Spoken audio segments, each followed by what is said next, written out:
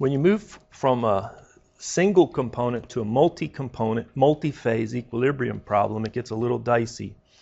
But what you have is you have the criteria in one of the phases, and then the change in the Gibbs function in the other phase, holding temperature and pressure constant. You can relate that to a chemical potential for that phase for the component A and then the component B summed. So then you have the change. Okay.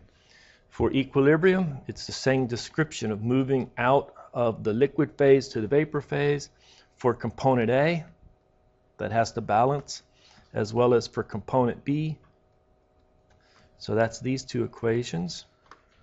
And then you say that the overall change in the Gibbs function, the sum of the for the both phases, that must be equal to 0 at equilibrium.